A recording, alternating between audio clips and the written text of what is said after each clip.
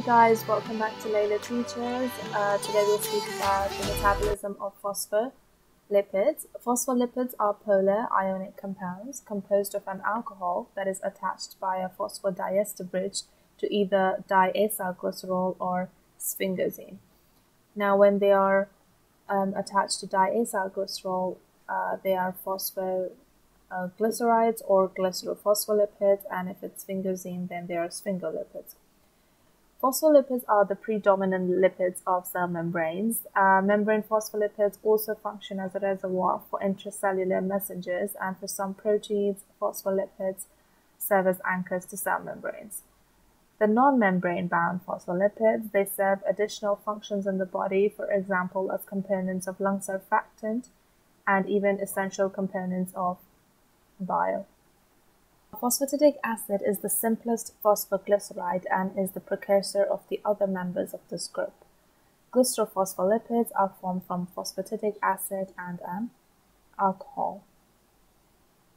The different types of phospholipids are: when you have serine with phosphatidic acid, you get phosphatidylserine. Ethanolamine will get cephalin or phosphatidylethanolamine.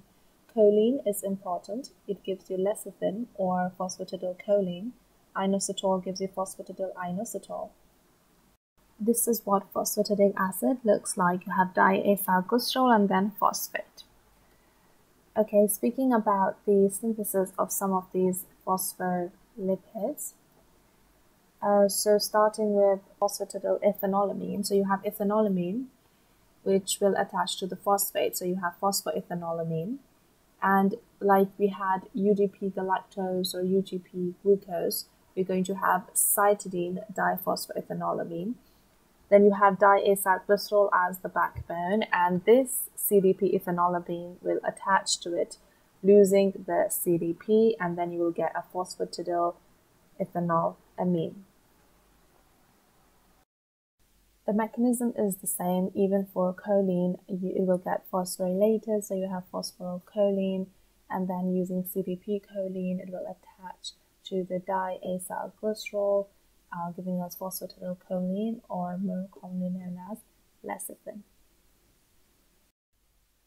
Cardiolipin is when two molecules of phosphatidic acid are esterified through their phosphate groups to an additional molecule of glycerol. So it is two diacylglycerols on two sides being attached. It is exclusive to the inner mitochondrial membrane and necessary for maintenance of respiratory complexes of the electron transport chain. Plasmalogens are phosphatidylethanolamine and phosphatidylcholine as examples. At C1 of the diacylglycerol, instead of an ester, you get an ether. That is the difference. So the name changes from phosphatidyl to phosphatidylethanolamine. Those that contain sphingosine as their backbone are called sphingolipids. Instead of glycerol, they have sphingosine. Alright, so the alcohol group at carbon 1 of sphingosine is esterified to phosphorylcholine, producing sphingomyelin, which is the only significant sphingophospholipid in humans. Sphingomyelin is an important constituent of the myelin of nerve fibers. Glycolipids are derivatives of ceramides in which a long-chain fatty acid is attached to the amino alcohol sphingosine.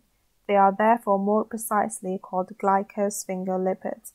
Like the phospholipids, glycosphingolipids are essential components of all membranes in the body, but they're found in greatest amounts in the nerve tissue.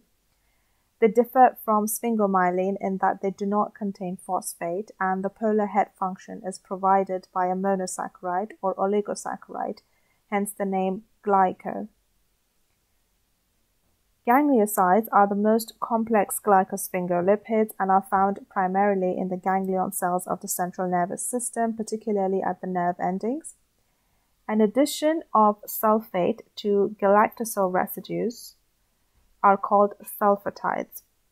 The enzymes involved in the synthesis of glycosphingolipids are Glycosyl transferases, and they are broken down in lysosomes. Ceramide is the starting point. So with the help of phosphatidylcholine, you get sphingomyelin, and then with the help of UDP galactose, you'll get a glycolipid or galactoserebroside. And sulfatide is after the addition of sulfate with the help of the enzyme sulfur transferase. The degradation of phosphoglycerides is performed by phospholipases that are found in all tissues and pancreatic juice. There are different types. You have phospholipids A1, A2, C, and D. We are mainly interested in A1, 2, and C. Sphingomyelin is degraded by the lysosomal phospholipase known as sphingomyelinase. It hydrolytically removes phosphorylcholine, leaving a ceramide. The ceramide is in turn cleaved by ceramidase into sphingosine and a free fatty acid. Here you can see the action of sphingomyelinase and then ceramidase. The phosphorylation of membrane-bound phosphatidylinositol produces phosphatidylinositol 4,5-bisphosphate, which is PIP2. Now, the degradation of this by phospholipase C occurs in response to the binding of a variety of neurotransmitters, hormones, and growth factors to the receptors on cell membranes. The product of this degradation, inositol 1,4,5-triphosphate, IP3, and diacylglycerol, DAG, they mediate the mobilization of intracellular calcium and the activation of protein kinase C, respectively, which act synergistically to evoke specific cellular responses. And signal transmission across the membrane is thus accomplished. I will speak about this in a video on hormones and their mechanisms, but it is important for you to know that PIP2 will degrade into IP3 and DAG, and each of these have specific signal transmission roles in the body. Niemann-Pick disease types A and B is an autosomal recessive disease caused by the inability to degrade sphingomyelin. The deficient enzyme is sphingomyelinase, which is a type of phospholipase C, and the liver and the spleen are the primary sites of lipid deposits and are therefore tremendously enlarged.